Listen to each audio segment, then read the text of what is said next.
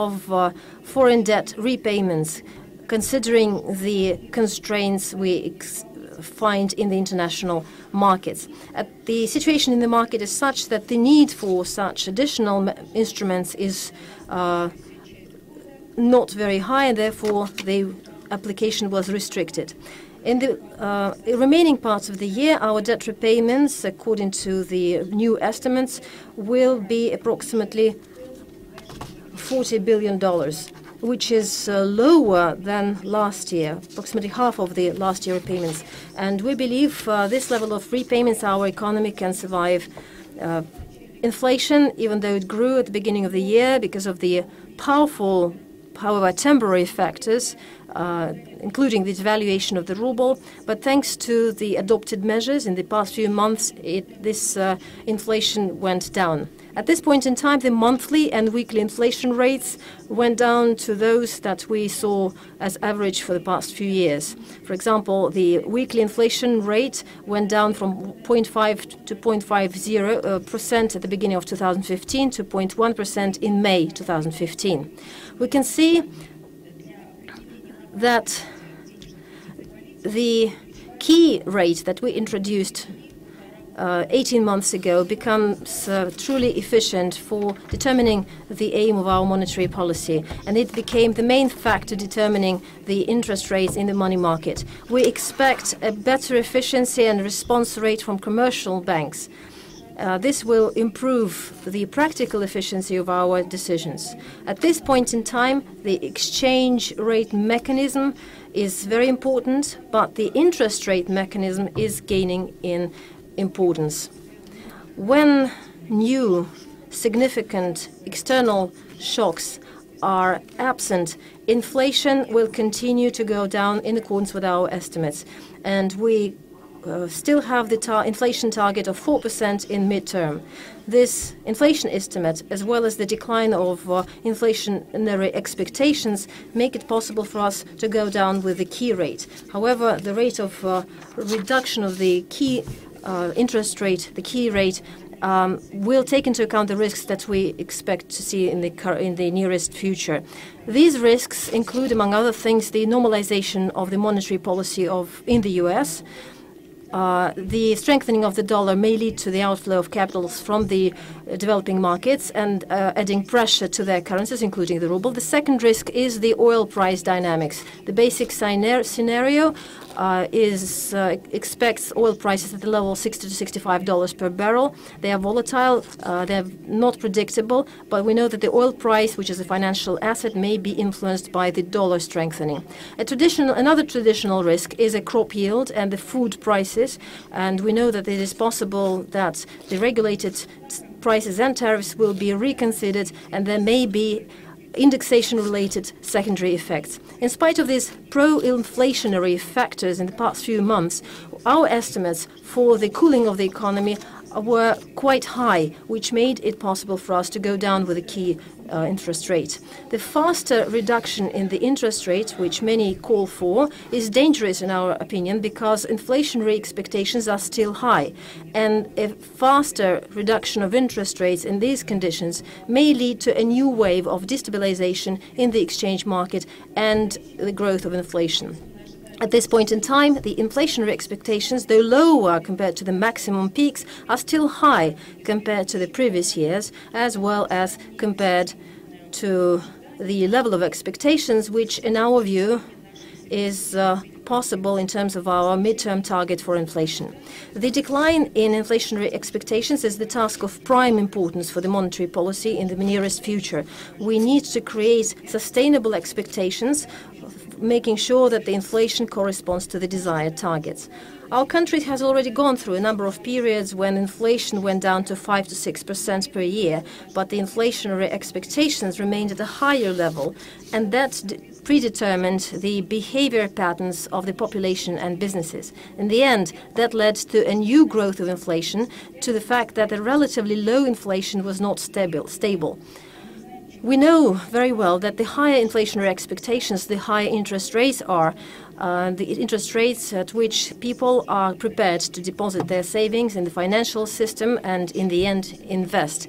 And that also determines the length of deposits. Therefore, when inflation is high, we cannot expect to see an investment-oriented growth and long-term money in the market. This is why I pay so much attention to the inflation and inflationary expectations, because this is the platform for ensuring the investment-oriented type of growth that our country requires. I would now like to say a couple of words about how we're going to ensure financial stability in the short term. The events of the past 2 years, not only in Russia but in other countries as well, have confirmed that the level of trust in the national currency and the potential for neutralizing global risks, all these things depend on the adequacy of gold and foreign currency reserves. This remains the case even under inflation targeting and under floating foreign currency rate. The size of your resources and your reserves does matter.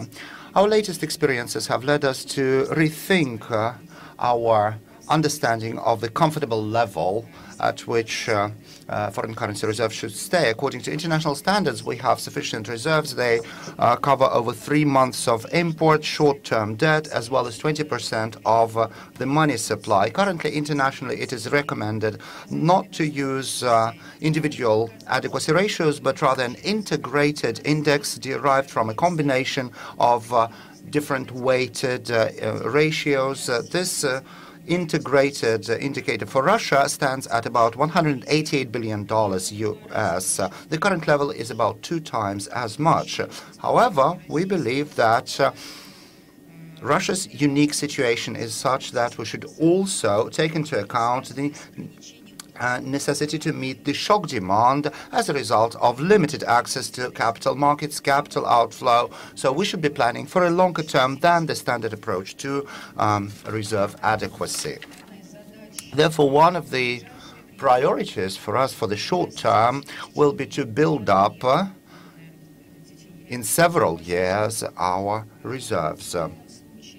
In the optimal case, reserves should be sufficient in order to cover for significant capital outflow for 2 to 3 years. This is why, for us, the comfortable level of reserves right now, working for long-term stress situations, of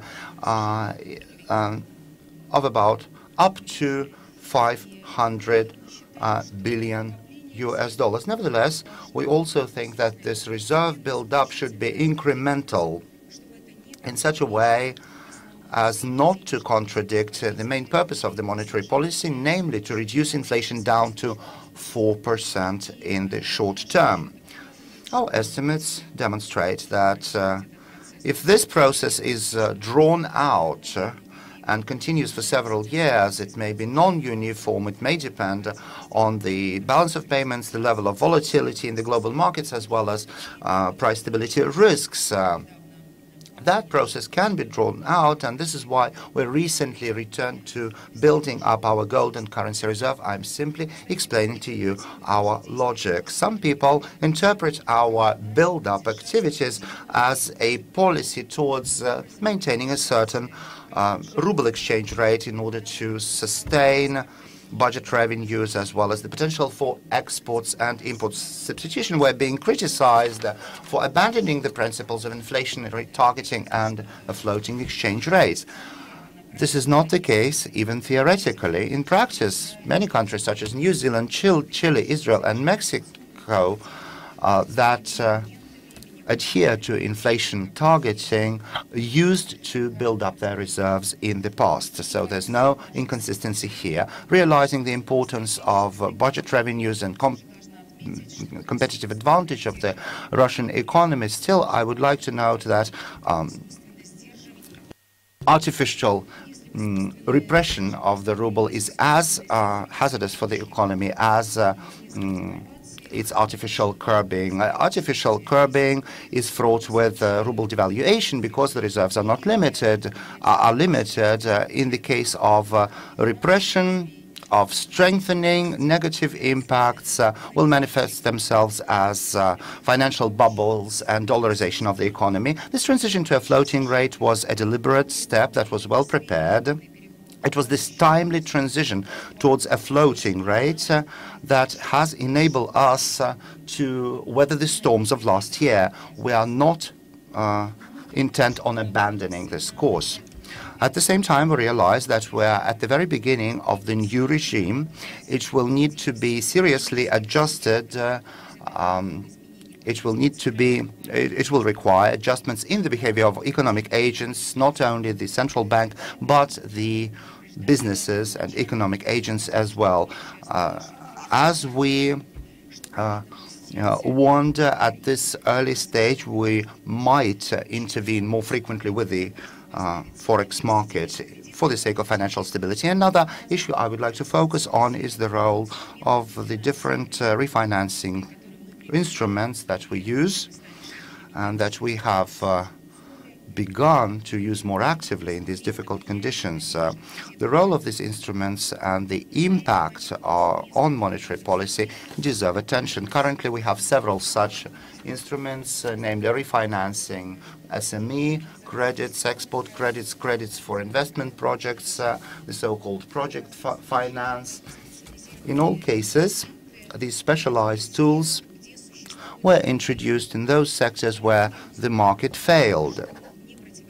However, the scope of this instrument does not contradict the monetary policy. Therefore, despite insistent requests, we are not going to expand the use of these instruments because this may compromise the integrity of our monetary policy. Currently, we are harmonizing the terms for these tools, trying to standardize them. And because we are de facto providing attractive terms, so we should be very careful achieving our aims.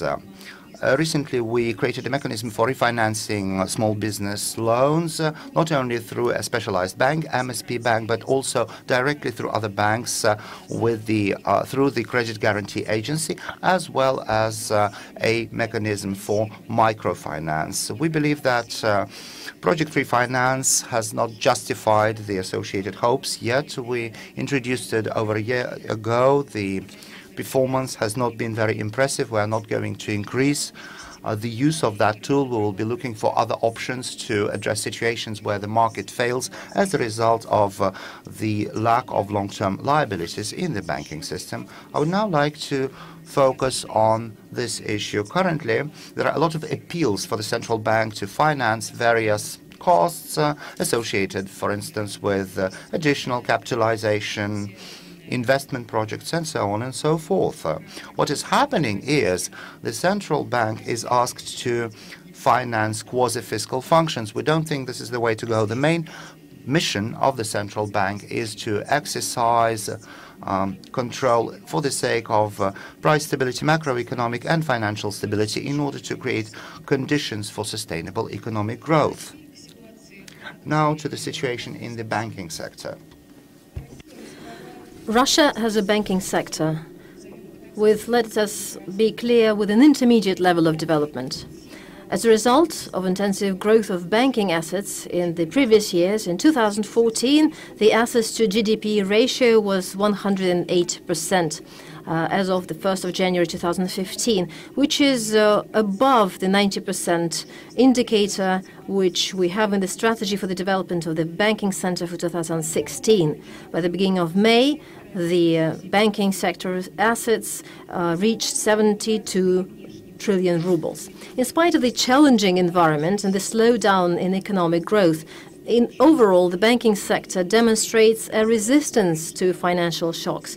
The stress test proves that allowing for the additional capitalization measures, the adequacy of total capital, even with a tight scenario when the oil price may go down to $40 per barrel, this will be above the regulative minimum, at least 10%. The additional capitalization is required for the banking sector to make sure that there is a dynamics in crediting to the real economy so that they could reach the operational profitability. As was mentioned before, the banking sector has been growing through 2014. Obviously, the situation in 2015 is very different from last year's, but nevertheless, we expect a moderate growth of main parameters of banks. The banking sector dynamics in 2014 has been influenced by the foreign currency revaluation. When the national currency exchange rate went down, the nominal indicators of banks went up. And you can see here on the slide some very reassuring data. It is important, however, what is behind those figures. The situation in the banks is basically a mirror that reflects what is happening in the economy. The economic slowdown unavoidably leads to slower crediting and the growth of problem assets. The slowing of crediting in January to April of this year happened not only in the corporate sector, but also in the retail segment. The retail portfolio has been shrinking, mostly because of the depreciation of unsecured consumer loan portfolio, which goes down after several years of the boom. This is an expected slowdown, but it is happening faster than we expected. There are two trends combined. There's a shorter supply, less stimulus to crediting because of the higher risks and some of the measures that were made by the central bank to cool this segment. But there's also a trend on the side of the demand because the real earnings of the population are going down. In our view, this crediting segment will be getting onto the normal path, and the rate of its change will correlate better with the nominal earnings dynamics. This normalization of the segment is happening relatively quickly, in a tough manner, however, and therefore the Bank of Russia gives a special focus to banks that specialize in retail. We understand that such banks require additional capitalization. We have given this support to specific credit institutions last year. At the same time, we know that the banking managers need to adjust their business models in order to be more conservative about the risk estimation. Mortgage, which is still the highest quality element in the credit system, because there is a lower share of problem loans. And let me tell you that in the past few months, this share has not been growing. So this mortgage crediting experienced a sharp decline in the first months of the year, but there is a bottoming up. And the program of the government that supports the mortgage programs is one of the reasons. In April, we have seen a certain growth of the mortgage portfolio after 2 months of slowdown. We believe that the slowdown of this sector will be less than in 2008-2009, and we expect a full recovery, a recovery in the nearest few months. We have seen some indicators that the situation is changing in the sphere of crediting non-financial organizations. And as always, the most difficult conditions were faced. The most difficult situation was for the small and medium-sized enterprises. Without the government support, the situation will not change. When the quality of assets is becoming more important to banks, it is important to have capital cushion to cover for the possible losses. And at the beginning of 2015, we saw an escalation of the situation with the credit and interest rate risks in the banking business. We saw the bad debt reserves increase, and we saw that the net interest income went down. As a result of the 4 months of this year, we have seen a certain loss in the banking sector. In the second half of the year, we expect a certain turnaround, an improvement in the ratio of interest rate income and expenditures of banks. We believe that the overall financial result at the end of the year will be not as good as last year, but will still be quite positive, approximately 100 billion rubles. And some experts, in fact, give a more optimistic forecast, up to 200 billion rubles, but I would still remain with the conservatives. As of the 1st of May, the banking sector capital was above 8 trillion rubles. And the capital adequacy ratio by the beginning of May increased by 12.9%, which was supported by the measures taken by the central bank to additionally capitalize banks. And there was also a decision of the central bank to soften some of the regulatory requirements. The capital support from the government side through subordinated credits in January, May, reached 310 billion rubles, and 71.5 billion rubles were transferred to 3 banks from the Deposit Insurance Agency. So there's 1 trillion rubles that has been allocated, but only 7% has actually been paid. But the idea that this is a possibility has slowed and made the market more confident. As to the regulatory requirements, our plans are to get back to the standard regulation by the end of 2015. And it is important that all the banking actors understand that in order to make business plans for the nearest future. One of the most important preconditions for the banking business development in the country is the availability of confidence in the market. And the fact that this confidence is in the market is demonstrated that by the growth of banking deposits.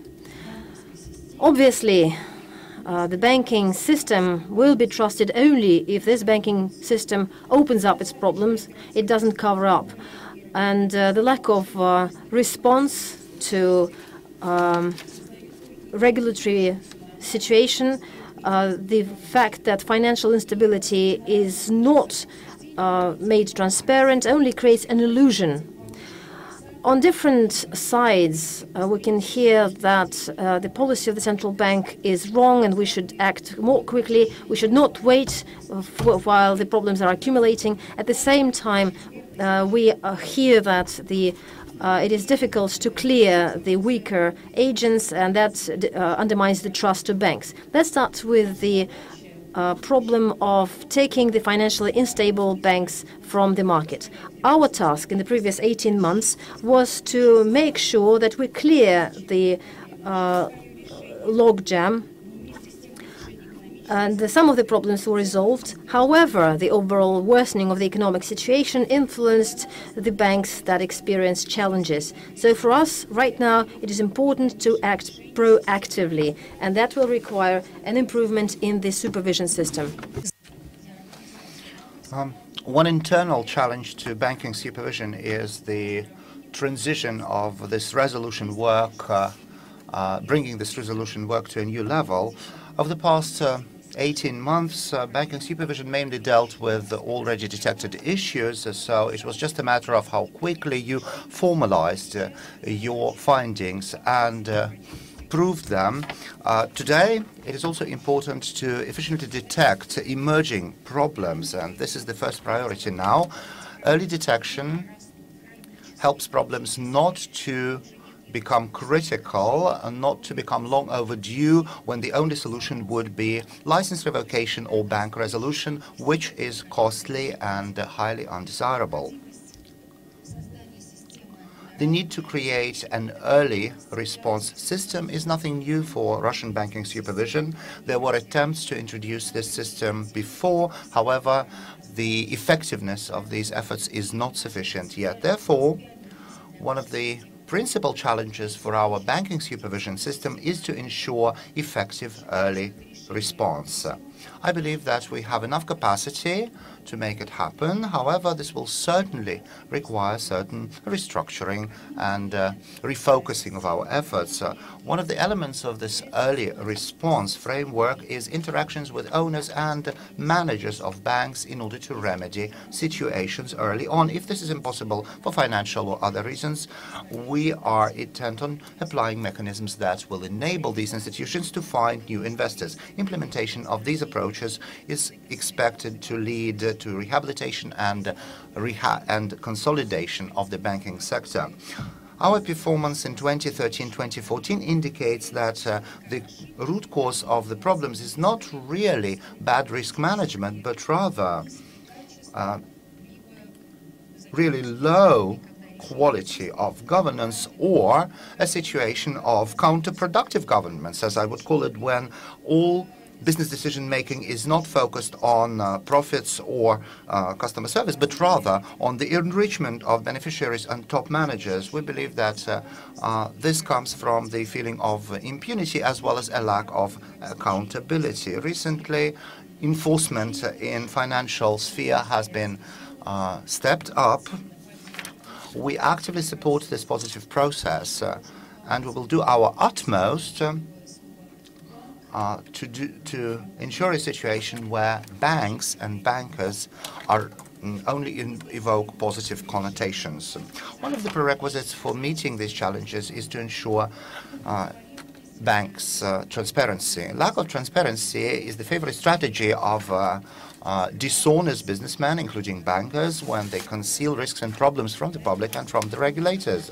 This is why additional scrutiny in our supervision activities are focused on transactions that are non-transparent, have no solid economic background, intransparent assets, as well as non-market assets and other such suspicious activities. Banking supervision attempts to demask or unmask such manipulations to prevent misreporting as well as concealment of the real risks from the regulator. Special attention is paid by the Bank of Russia to the situation with personal deposits. Some banks are very aggressive in this market. This is the case not only in terms of deposit growth and interest rates that look highly attractive. It also involves situations when aggressive behavior in the deposit market is coupled with lack of transparency, low quality of governance, non-transparency of the assets in which the bank invests. I would like to underscore here that the challenging economic environment is not a reason to make your supervision lax. Dishonest and intransparent banks are the first to experience problems. You can fool the regulator, but you cannot fool the economic reality all the time. The absence of high quality and liquid assets precludes such banks to overcome even some of the lightest shocks. This is when all the concealed problems usually surface. Misreported financial insolvency, unfortunately, is the leading reason that leads to license revocation. From our experience and the experience of temporary management in banks that underwent license revocations, negative capital is usually detected in 65% of cases, and the value of assets is usually overreported by the former managers and owners and this is again based on our statistics over the past 2 years, by 58%. This is unacceptable. Last year, Russia criminalized misreporting of financial data. Currently, we have sent 7 communications to the law enforcement with regard to that provision. I will talk about some statistics on license revocations. We revoked 145 licenses, 27 in 2015, but this is usually a measure of last resort for us. Once again, whenever economically feasible, we usually go for resolution and rehabilitation. Over the past 2.5 years, resolution decisions were made for 15 banks in total. We provided 509 billion rubles on conditions of repayment for the purposes of rehabilitations. This has enabled banks to ensure their solvency on indebtedness totaling 802 billion rubles. Currently, there is a debate around how do we increase the efficiency of rehabilitation, whether or not it makes sense to create a state bank for rehabilitation. We are against state monopoly on rehabilitation. This is going to increase costs, and it will lead to increased ownership of government in this market. It only has a place when the market fails or is not interested in rehabilitation activities. In those gap situations, a Russian capital bank will be involved, which will be placed with a set of special authorities. Mostly, rehabilitation is expected to be implemented through private entities. There will be asset valuation together with the government,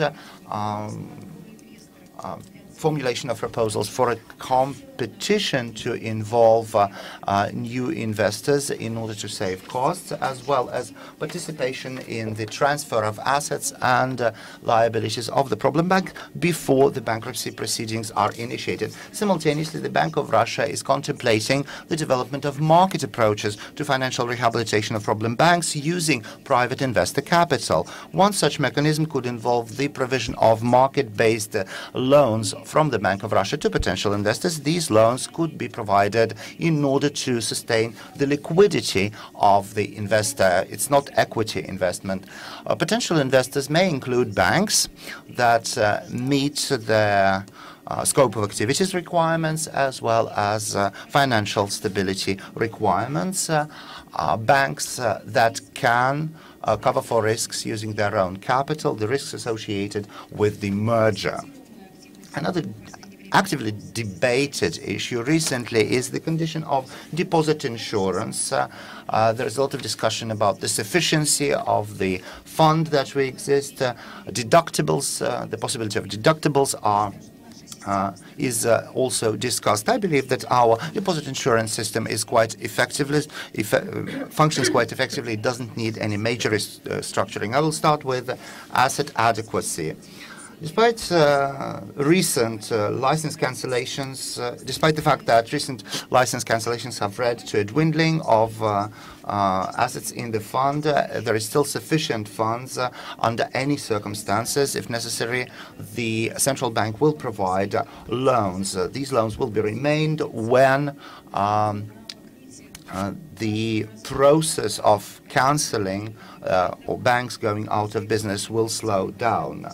So, as a matter of fact, central bank only provides a loan in order to close the cash flow gaps. What about deductibles? Let me say straight away, the Bank of Russia is against deductibles. The system for deposit insurance is the major precondition of clients' confidence. The economic benefits from deductibles are much less than the reputational losses that the banking sector will incur. We know that there is the problem of so-called serial depositors, and this is the kind of people who place deposits in banks that offer the best deposit rate, understanding full well that if the license is revoked from the bank, that deposit will be refunded by the central bank.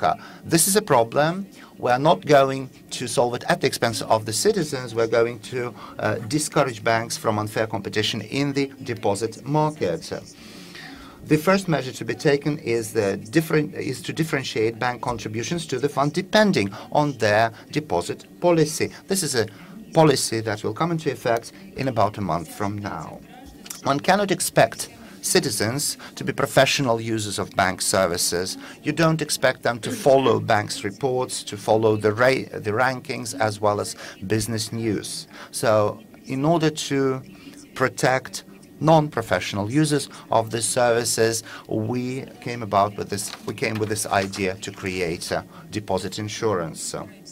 A regulator is supposed to put out of business banks that are in bad faith. We are not switching responsibility to the individuals. Our analysis shows that banks with cancelled licenses in 2015, in the run-up to the cancellation, were actively attracting deposits at a very high percent. And I'm now urging the banking community to be prepared to these stringent measures and to support us in our efforts to rehabilitate and improve the banking sector. I'm sure that the bona fide banks, just as we, are highly interested in fair competition. We hope very much that the practical implementation of these approaches will make it possible to meet these challenges of bona fide banks. Now let me talk about the stop to suspicious transactions, and the Bank of Russia continues to pay extra attention to the banks of this kind. We will try to implement restriction measures and revoke licenses. This year we have exercised new powers to revoke licenses which were provided by law, including revocation of licenses for regulative violations in the area of revenues that were received through criminal activities. And the number of banks which are involved in these suspicious operations and transactions is reduced. The issues in this sphere are still quite relevant, and our supervision in this area will be built on the implementation of risk-oriented approach. From the beginning of this year, the Bank of Russia has given a certain number of communications in the 10 owners, as well as to replace 53 top managers of banks. And we will try to use the accumulated experience of supervision and extend it to non-financial institutions. We also started checks of credit and non-credit institutions, and this fact that we have checks in both types of institutions makes it possible to receive necessary data and respond appropriately. Now a few words about the banking regulation sphere. There are two main issues in this sphere that are in the focus of our attention. First is the overall strategy for exiting the crisis and the timeline for Basel standard implementation. As a result of communication with the banking community, we decided to phase out the easing measures, and we believe that our banking system is prepared for that, and we will do that in the course of the year. Now, a few years about the implementation of the international approaches. First of all, the Basel II and Basel III standards. We are confident that the current economic situation may not be used as an excuse to refuse or extend the timeline for the implementation of Basel standards.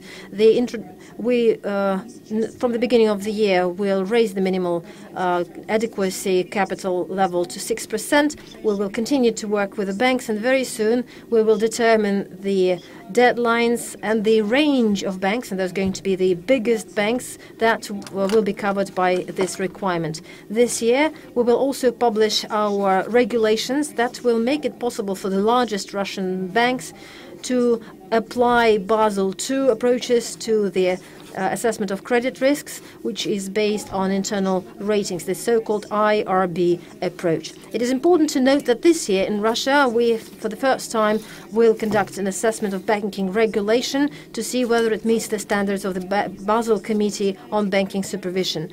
On the whole, the regulation of credit institutions in Russia is based on Basel principles, but there are certain specifics to the Russian banking center, and these national approaches are often more conservative than the Basel agreements. But we believe that the Basel standards will become the main foundation for all of our banks in the global financial system.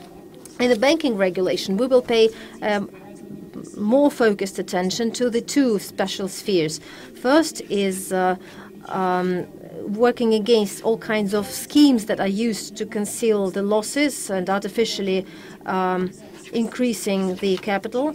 We plan to establish a number of indicators that credit institutions may use their capital via third parties in the sources of their capital. And the second area is the reduction of risks that are associated with the crediting of businesses by bank owners. These risks have been accumulated in the course of many years.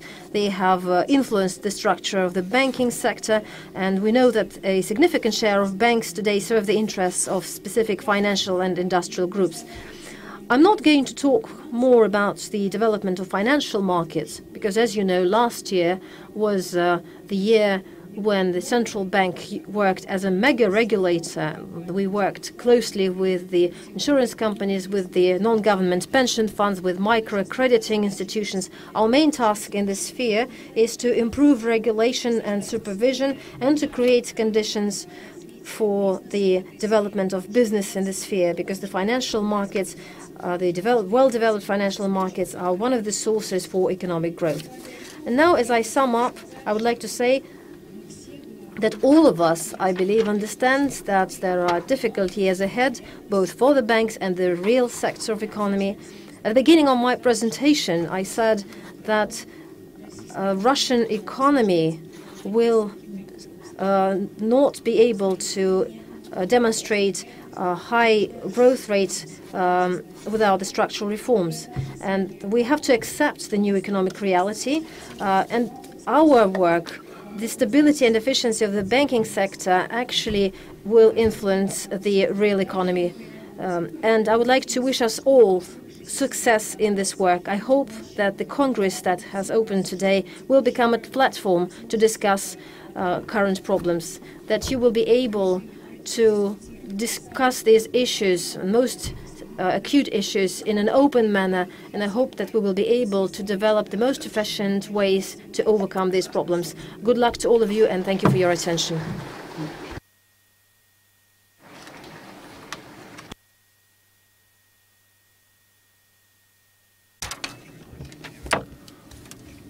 Elvira Nabiullina, thank you very much for inspiring further discussion. I'm sure this is a lot of food for thought. Your presentation contained a lot of elements that will be elaborated on. Ladies and gentlemen, this Congress features a unique event. We're now going to witness a ceremonial cancellation of stamps celebrating the 150th anniversary of the Bank of Russia.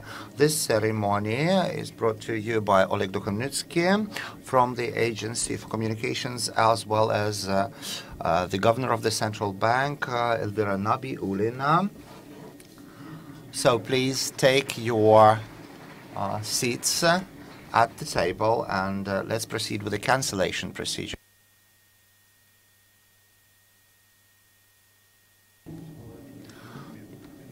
And I guess some commentary is in order to illustrate the history and the story behind it. As you know, the central bank was founded in 1860 under the Edict of Alexander II in order to promote trade, simplify the monetary system, as well as to support the government treasury. It later evolved into what is in Europe called the Bank of Banks, under the evolving two-tier banking model in Russia. Throughout the last century, the central bank was regarded as the largest creditor of various credit institutions across the country. It was a key link in the financial supply chain of Russia. Today, it has a very special legal status of having integrated the Federal Service for Financial Markets. It has begun to also execute oversight over non-banking financial market organizations. It is responsible for price stabilization, economic stabilization, creation of a favorable economic climate, as well as supervision of both credit and non-credit institutions. In accordance with the Russian Federation, it is called upon to ensure the smooth operation of the national financial system. It is celebrating 155 years now, and I would like to also offer you a technical commentary on what is happening now. This sheet is being cancelled with a specially designed stamp that features today's date, 4th of June, and the first day envelope is signed by the cancellation procedure participants. The sheet was designed by artist Ulyanovsky. There's 1,000 copies of these sheets in circulation that have been issued. Individuals will be able to purchase these sheets, and these will be highly demanded by stamp collectors around the world. The cancellation procedure is now over, and I would like to invite to take the floor Oleg Dukhovnytsky, as well as you, Elvira Nabiullina.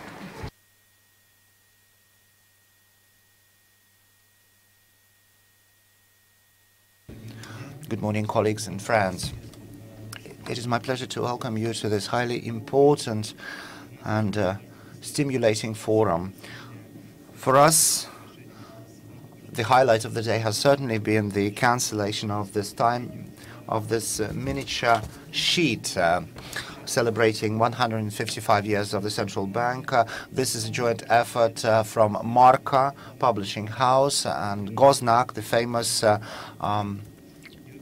enterprise, has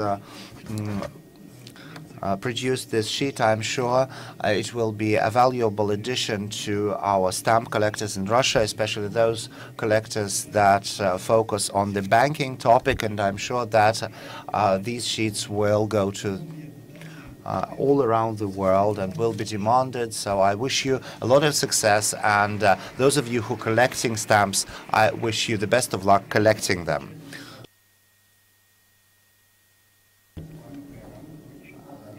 And we are also giving our people who cancel the stamps some memorial plaques. Thank you very much. The cancellation procedure is now over.